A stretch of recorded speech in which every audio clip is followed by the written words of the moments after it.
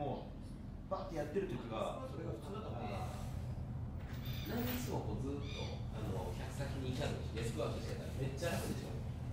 まあでもそれでも会社出勤するまでに外には出てるんで多少は来る。腸がコロナになるみたいな。それを改善しようと思っていろんなホルモンがそこに集中しちゃうから、それでさらに上がってくるやつもいるし、どっちかでなんとかなんねえかなって。最初に上がってちょっと難しくなってるやつだったら、はい、スピングでテクニカルにするのが一番ちょうどいい。それでそいつはめれるのが一番面白いと思う。はいはいはい。今日じゃあシャローメインって感じですか？シャローメイン。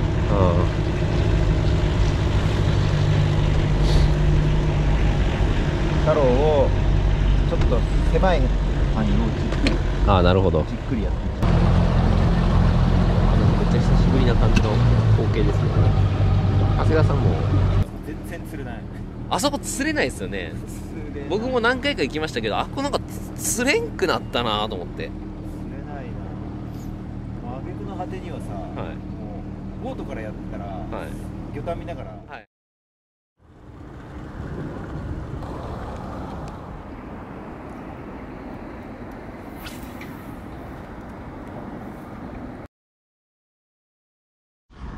やっぱ巻き心地いいですか？ハイギアってこと？エクストラハイギアですね。これで？はい。これで1回転何センチ巻いてんの？90、そんな巻いてんの？91とか、そんぐらいだと思います。相当軽いね、じゃあ巻き心地これ。多分そうやと思います。ただでもその糸の出がめちゃくちゃいいんで、そうこんな感じで出るんですよ。だから多分ちょっとそのメンディングというかラインさばきを知らない人は若干その出てしまうことによってトラブルんちゃうかなって気はしますけど、釣りやってる人ってもうなんか手添えたりするの基本でやってるじゃないですか。だからそういう人たちはもう 100% 大丈夫やなって。いや人流して、はい、いけてるんだったらもう釣れてるはずだから。ああ、いけてないってことですか。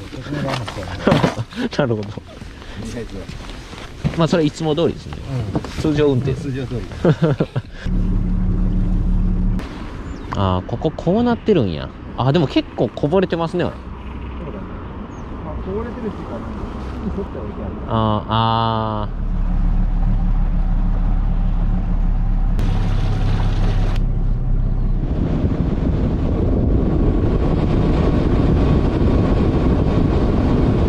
あ。よいしょ。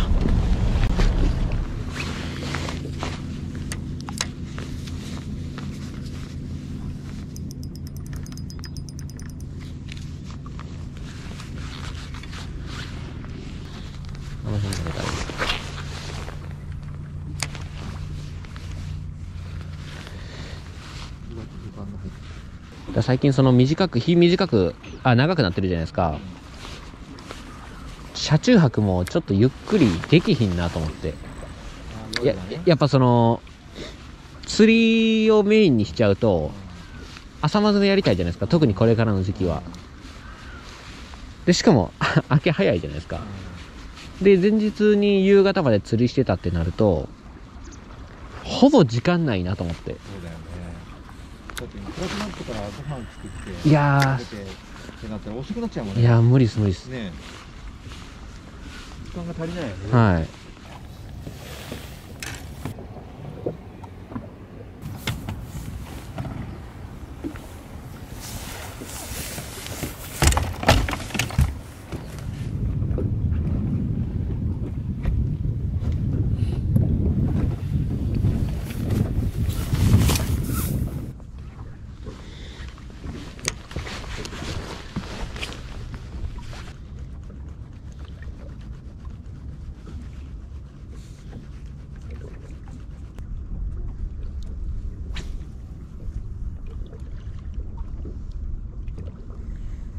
ボート少ないね。全然いないですね。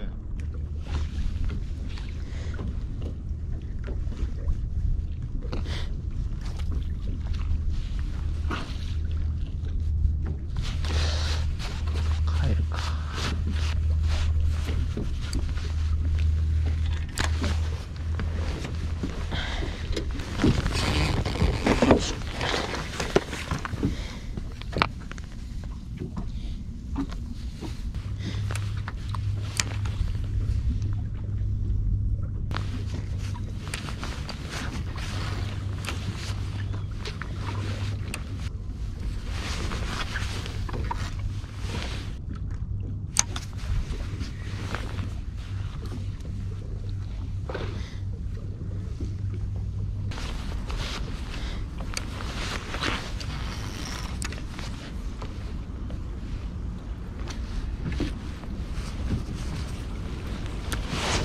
ちょっと風が冷たいな。ポカポカ陽気じゃない。はい。18度、この時期で暖かくなると18度、ちょっと低いね。20度超えてくるから。はいはいはい。ちょっと低いね。自分が動いてその日の分をお金にしてるとかやったら止まっちゃいますけど。お、え、マジっすか？来ました。え、でかいんちゃいます？すごいすごいすごいすごい。さすが。うわー、来た来た来た来た来た。あ、バレた。マジかよ。絶対バレへんと思った。え、かかりどころ悪か。フック伸びてんちゃいます？いや、伸びてない。あ、ほんまや。なんでバレたの？サクサスっすけどね、これ。かかりどころなんか良さそうな感じします。ハーモニカみたいに見えましたけど。ね、バレる時はバレるんですよ。うわー、おるんあー、気持ちよかったのにな。久しぶりですもんね、そのバスをかける感覚っていうのが。久しぶり。今年初ボートでかけた。あれからスタートしましたね。スピニングもいいっすよね、やっぱり。あ、そうなんですか。石積みから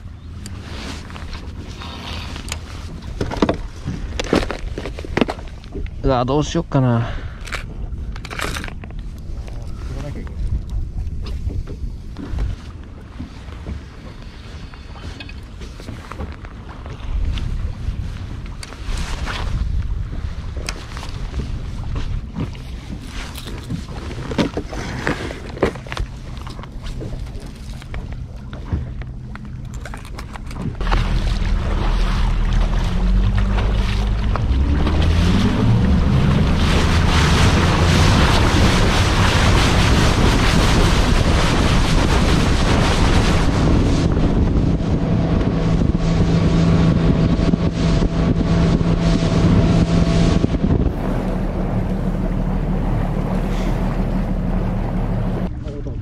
ありました。ああ、ほんまや。あ、でかいやん。あ、そんなか。完全中入ってますね。やっぱ、はい。お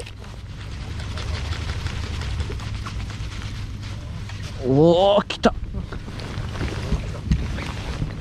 すごいすごいすごいすごいすごい。すごいすごいすごい。でかいでかいでかい。皆さんでかい。これバレたらほんまもんですって。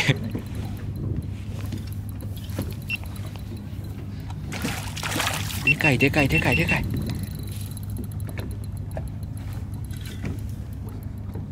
うお、でかいでかいでかいでかいでかいでかい。いいね、これ食ってる。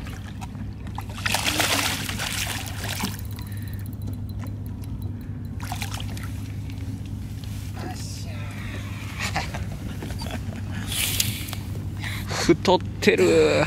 危ない危ない。やばいやばい。あったバスボート初バスや。あ、そっか。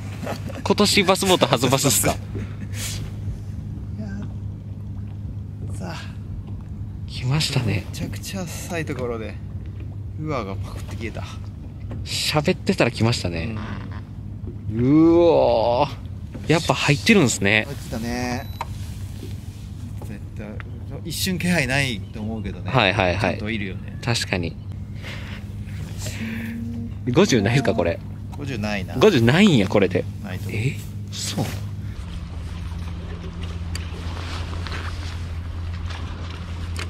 多分サーモンだから。あなんか家買ってたらこれが新品のやつが転がっててさ。あ。はい。こんなんあるんや。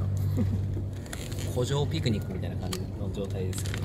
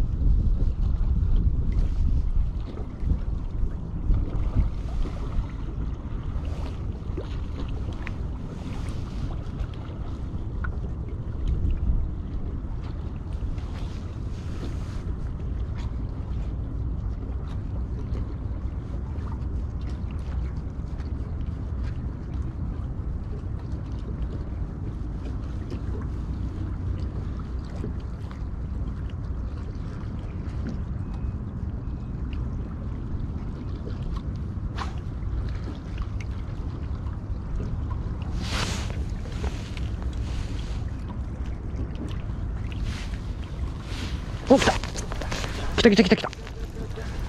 やばい、巻かれてるか。ああ、よっしゃ。うわ、でかいでかいでかいでかい。あのスト食った。あのスト来た。来た来た来た来た来た来た来た。ボトムですね、これ。バレんといてよ、もう。頼むで。やばいやばい。やばいやばい。上がってきて。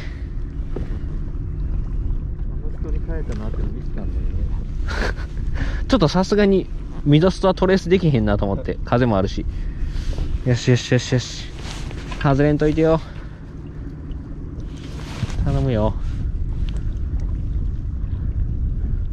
うお、やっぱりちょっと大きめのがでかいね。でかいでかいでかい。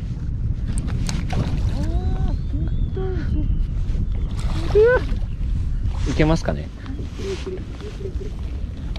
おお、ありがとうございます。ありがとうございます。でかい。あ、でかい。これはでかい。でかっ。うわ、でっかいわ。重った。見てください、これあのスト一撃。あのスト変えて一投でした。でっか。でかいね。うわ。うわ。でっか。やばくないですか。でかすぎ。これ50アップいってるっすよね。58はないですかね。52、3。58？ あ、ごめんなさい。これ52かな、お開きの。嘘、これ 52？ 3.6 ですね。そんなにあんの？はい、 3.6 っすか。大体 3.6 でしょ。ほんま 3.6 超えてるわ。重っ。こんな重いんか。重いもんな。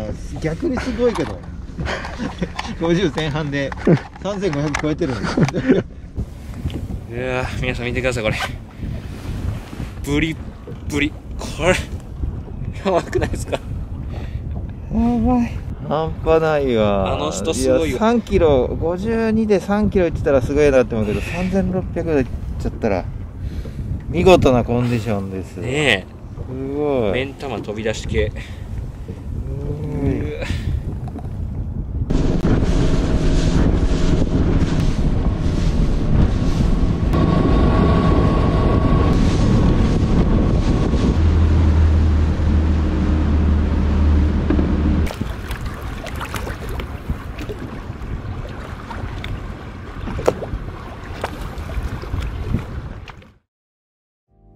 はい。というわけで、あれからちょっとまた時間が経ちまして、今 LINE を入れ替えるところなんですけれども、最近ちょっとこれどうなのかなと思ったトラブらないための注意事項を追加で話していこうかなと思います。この22ステラのね、使用感が知りたいという方は、しっかりレビューした動画を以前に上げてまして、この動画の説明訳に貼っておきます。で、あとブログも書いてまして、そのブログでもね、文字でしっかりまとめてるので、一緒に動画の説明訳に貼っておきます。がっつりしたレビューはそちらでよろしくお願いしますと。で、このトラブルなんですけれども、基本的には、僕このステラ購入してから結構使ってるんですけれども、一回もトラブってません、本当に。軽くここにまたぐことはあったけどね。ラインがドラグノブをまたぐことがあったけど、それでも糸がぐちゃぐちゃになっちゃうっていうトラブルは一切ないです。フロロだろうが PE だろうが PE の細糸だろうが大丈夫と。ただそんな中でちょっと気になったのが、風がある状況。そこでずっと釣りをしてたんですけれども、ちょっとやっぱりこの三つ巻き、インフィニティループがラインがすごくスムーズに出やすいんですよ。なので、リールの向きによってはパラパラパラパラパラってものすごい勢いでラインが出ちゃうっていうことがあるので、そこが一個注意点かなと。僕の場合はね、もうこのラインをコントロールする癖がついてるので、トラブルには繋がってないですけれども、まだうまくこのラインさばきができないという方がもしいらっしゃったら、ちょっとそこは注意した方がいいかもしれないなっていう感じです。はい。それぐらいですね。もうね、現在は、この中のグリスオイル馴染んだのかな、巻き心地がね、さらに軽くなりまして、到底、これ XG 使ってるんですけれども、XG じゃないです。もう、めちゃくちゃ軽いんですよ。本当に。むしろもう軽すぎて、巻きすぎてしまわないか心配なレベルです。で、あとは僕 C5000 も注文してますので、それが来たらまた楽しんでいきたいなと思いますので、よかったらチャンネル登録、それから高評価よろしくお願いいたします。それではまたお会いしましょう。K でした。